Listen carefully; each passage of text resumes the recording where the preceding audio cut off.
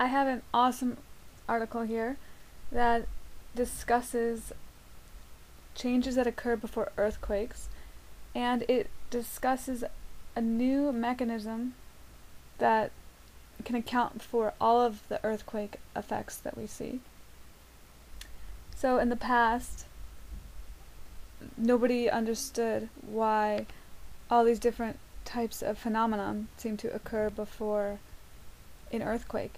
And this paper explains a mechanism that can account for all these different effects. And it also goes into new ideas such as changes in the groundwater chemistry that occurs before an earthquake. And this is linked to possible effects on animals and some data that's been collected looking at the effects on animals and also a few other earthquake effects that occurred in conjunction with this. The research article is called Groundwater Chemistry Changes Before Major Earthquakes and Possible Effects on Animals, and it's by Grant et al. There's a bunch of authors that you can see, and it's published in the International Journal of Environmental Research and Public Health. It was also published in 2011. These are new results. I'm not going to get into the details of the molecular reactions that occur that create all of these earthquake effects, and I'm not going to get into the details of how this primary mechanism is created. I'm just going to tell you generally what it is and how it behaves. There's a ton of information in the research article, and if you are interested in this topic, I absolutely recommend that you read it. The link is provided below. So generally what happens is that there's a buildup in tension in the Earth's crust, and this creates what is called a positive hole. And it's a particle, but it's very interesting because it can travel very fast and very far. And it's very mobile in nature. It can travel across sand, it can travel across soil, it travels very rapidly, and it can go for tens of kilometers through the field.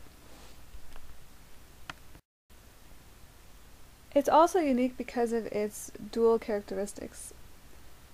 On one hand, it's a charge carrier that's an electric charge, and on the other hand, it's the chemical equivalent to a free oxygen radical. These free radicals are highly reactive and highly oxidizing. They result in a huge variety of reactions. For instance, they oxidize water to hydrogen peroxide.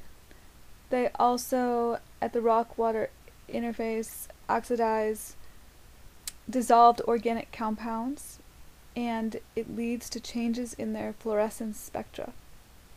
And some of the compounds that are formed may be irritants or toxins to animals. There will be a cascade of effects, and I just want to do a review some of them. Low to ultra-low frequency electromagnetic emissions from the ground, earthquake lights, which are the luminous phenomena that occur prior to many seismic events, enhanced infrared emission, changes in the atmosphere near the ground and at altitudes that are very high up, perturbations in the ionosphere, changes in the ocean, water, and ground or spring water chemistry. Changes that occur in the magnetic field will also affect animals. Most animals have magnetite. It's a substance that is highly sensitive to the magnetic field that the animals exist in. Figure 8 just shows how partial oxidation will end up creating a change in the fluorescence spectrum. Figure 6 shows the fluorescence spectra of water samples in Turkey, and it's a period from 99 to 2003.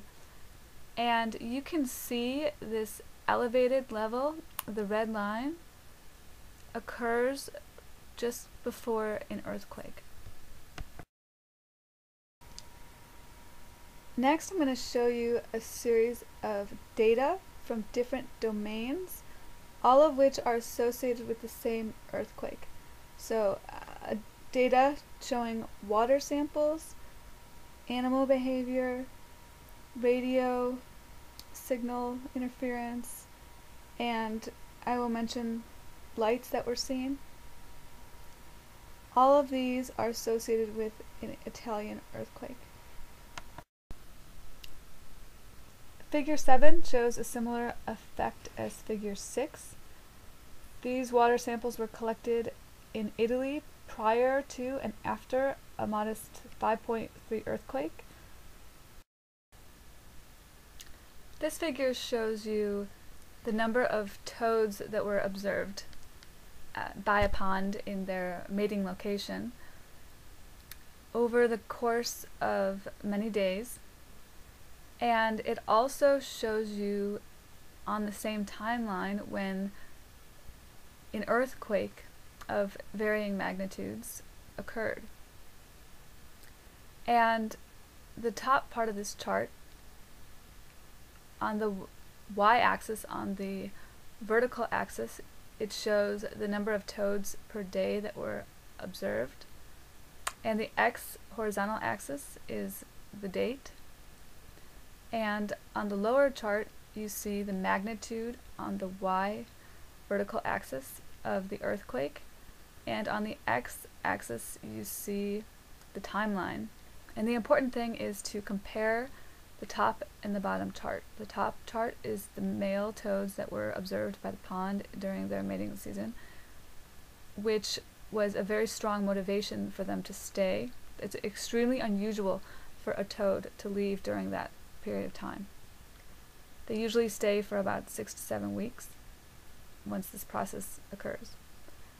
However, during this time period, you can see that just prior to this large earthquake, the number of toads decreases to 0 when the earthquake finally occurs, and then it slowly comes back up and diminishes again before this last aftershock, and then rises back again, trend toward the normal level.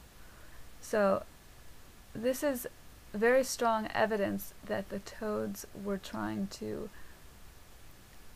flee from something, because their natural inclination is extremely high to stay where they are by the pond. Figure 10 is a follow-up to the last figure that we just looked at, and what it does is just demonstrate that rainfall was not the reason for the toad departure away from the pond. Figure 11 shows evidence for ionospheric disturbances along radio transmission paths over a time frame in Italy when an earthquake occurred. And you see on the x-axis here the date, and on the y-axis, the vertical axis, you see the attenuation of the signal.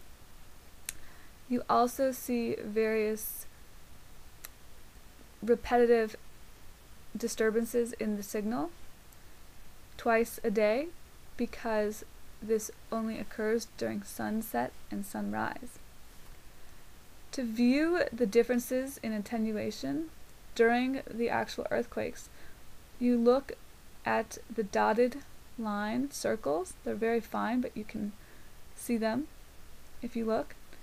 And there is a clear difference in those time frames in the signal. So this is strong evidence that the earthquakes interfered with radio transmission paths. There were also occurrences of light, earthquake lights, that were viewed at a similar time. for this particular earthquake. So all in all, there is clear evidence that there was a conjunction of earthquake warnings that occurred during this time before this Italian earthquake. Other animal anomalies that were observed in the past are also discussed in this article. There's a discussion of hundreds of snakes in China that were observed before earthquakes in the past, and actually snakes that were observed before earthquakes in Italy as well, to leave their underground locations before an earthquake when the temperature was below freezing, at a time where it was deadly for them to leave.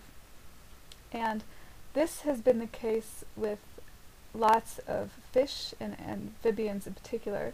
They're extremely sensitive, where you see deep water fish rising to the higher surface levels, or frogs and other amphibians leave the water.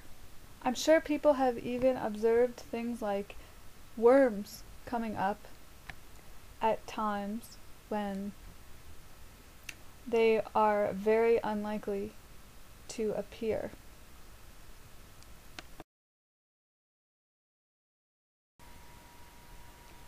What is the story then if you look at the whole article? Well, the big message from the article is that there is a single mechanism now that can account for all the effects that you see prior to an earthquake, all of the warning signals. And there are also effects that have been found in the groundwater chemistry that have not been observed before. The article gives you a very detailed description of how all of these reactions occur. But probably the most important thing here is, now that the underlying mechanism has been discovered, it's an electrical effect that was not known about before. And now that some more specific changes have been found in water samples and whatnot, it can drastically increase our ability to predict earthquakes, because we are more clear about what types of measurements we need to do. What I think is also important about this article is that a lot of effects that are described in the article can be measured. For instance, changing pH levels can be measured, or the presence of certain substances that increase, like carbon monoxide. And it's always important to remember that erratic animal behavior can occur at any time, but when you observe these things in conjunction with the other things described in this article, then you can have a much more solid prediction basis for an earthquake.